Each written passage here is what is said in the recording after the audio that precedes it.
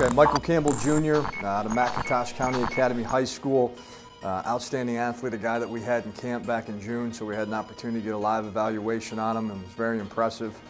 He's one of the fastest players in the state. He's got great straight line speed, outstanding change in direction, and he's got really good length, so he's going to have the ability to go up and win those 50-50 balls on the outside. He's also going to have an opportunity to make an impact for us in special teams. He's dynamic with the ball in his hand as well. So just a great athlete that we're really excited to have in the class.